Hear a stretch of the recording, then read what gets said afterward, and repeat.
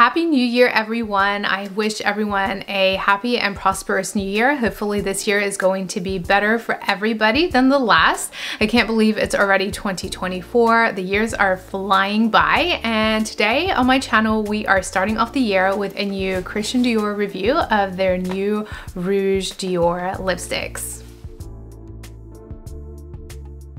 Now these lipsticks are not brand new. They are a staple by Dior, but they are reformulated, and they also have a very luxurious new case to them. So I did purchase two lipsticks. One of them is a satin and the other one is a velvet. I just really love Dior's liquid lipsticks. These ones right here, they are one of my favorite lipsticks from Dior. They just last so long. They feel so great on the lips. Love these so much. I also really have always preferred the Rouge Dior Forever. This one is in shade Cherie. I just love this lipstick. I love the longevity of it on the lips. You just have to put it on once and then it lasts pretty much for several hours without even reapplying. So this is a gorgeous lipstick by Dior. Now the Lacs that I purchased last year, I can't believe I'm saying last year already, but these were such a dud to me. I hated them. I honestly disliked them quite a bit.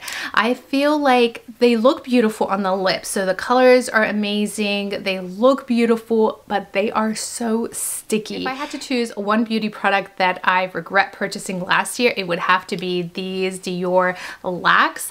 I really dislike them. I hate the way they feel on the lips. Even though they do look beautiful, they keep that gloss finish. They are long lasting, but that sticky feeling that pretty much stays on since the time you really apply these, I really dislike them. So these are the worst purchase of last year. So let's see if Dior can redeem themselves with these Rouge Diors. All right, so first I want to share with you guys something else that I received from Dior. This is part of their loyalty program. It did come in as a gift. If you're not part of the Dior loyalty program, I highly recommend it, especially if you love Dior and you purchase quite a bit of their beauty products. They just really give you the most amazing gifts.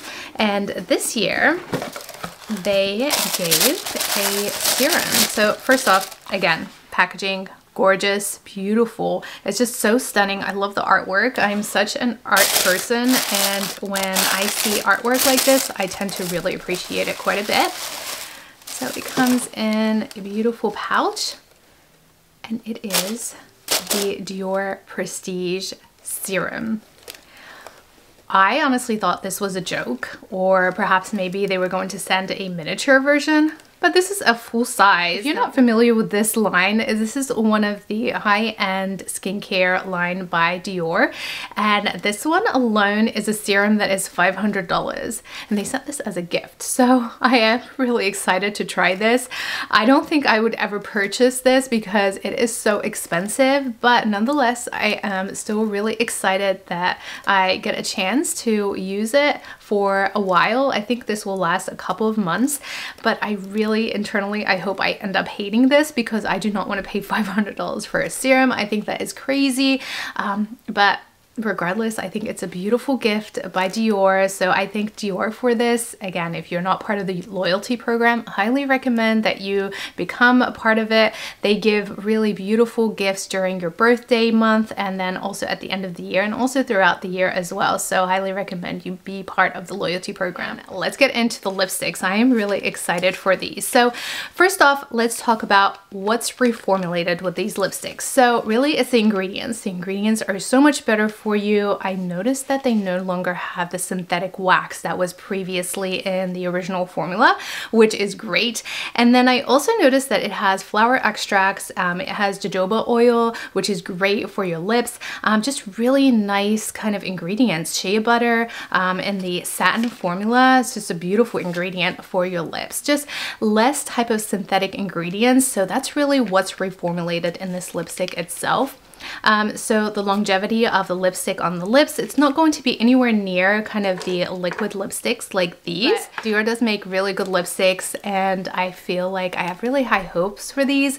And I am so glad that these high-end beauty companies are really looking into getting better ingredients into their products. And this one definitely is and does have some really amazing ingredients in there. All of Dior lipsticks, they usually have the same type of shades in a different formula. So this one I believe has about 70 shades. It's very difficult to kind of choose a shade. They're all so beautiful. I do love Dior's shade list. And this time I felt like I wanted to purchase shades that I don't have in my collection. So I purchased the Satin in Promenade. This is number 434. And then in the Velvet formula, I purchased the Mitza shade, which I don't have in my collection. Let's start off with the Satin shade, since this is going to be the easiest to remove, so I can try the Velvet. All right, next we have the case. I think this is the most beautiful and luxurious case that Dior has ever created for their lipsticks, and it's magnetic as well. So I don't own any of the older versions of the Rouge Dior, but I do have a mini version of it. But this is pretty much what the lipstick used to look like. It had the CD logo up on top, and then around it had that pretty design that now they have on top of the lipstick. I very much prefer the new one. It has a beautiful weight to it. Previously, it wasn't as weighted, and of course, it was not magnetic. The new lipsticks are also refillable, so if you are worried about having kind of the previous refills, you can use it with this case as well. You kind of just put it in there and it's good to go. Okay, let's swatch this. I think this shade is really beautiful. I did want to go for more nude type of shades that I normally wear on a day-to-day basis. I was going to purchase a red, but I have so many reds by Dior. Ooh, this is really pretty. Yes, love it. So this is shade 434. Promenade, and this one is in the Satin formula. So glossy and very beautiful. I did have 001 Dior Maximizer on my lips that I just removed, so I have nothing on my lips at all. I'm not going to use any kind of lip liner or anything. I'm just going to go right from the bullet and try this lipstick out.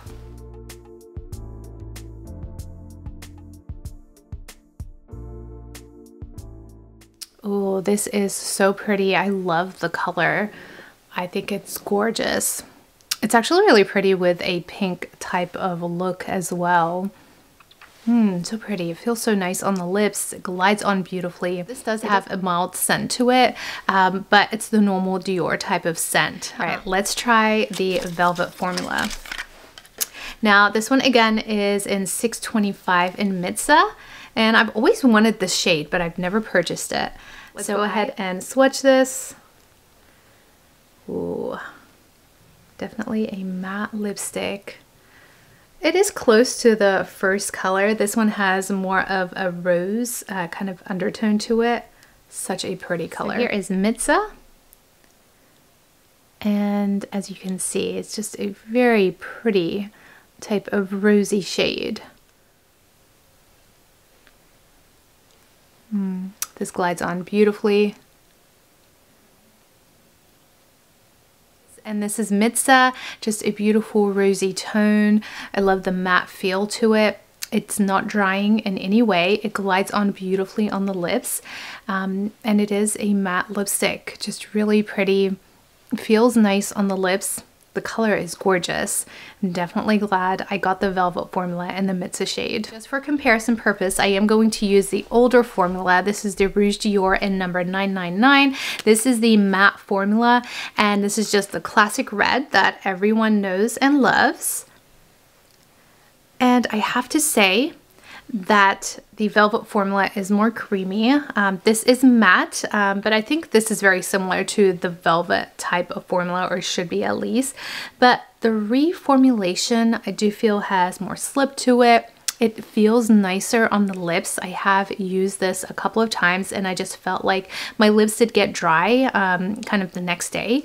We'll see with these. This is the first time I use these ones, so I will let you guys know how I like them. And that is my review of the new Rouge Dior. So what do you guys think? If you've tried them out, leave me a comment below and let me know what your thoughts are on the new formula and if you like them or not. Personally, I think that they are beautiful, even though you're not going to feel a difference right away, the ingredients really are better for you. I love the fact that the high-end brands are removing those bad ingredients out of their products and just trying to make them more natural and kind of better for you overall. I just love the case to these. I love the fact that they're magnetic. They have a nice weight to them. They look very luxurious. I mean, if you are paying $49 for a lipstick, then it better look nice. But overall, even the formula itself is gorgeous.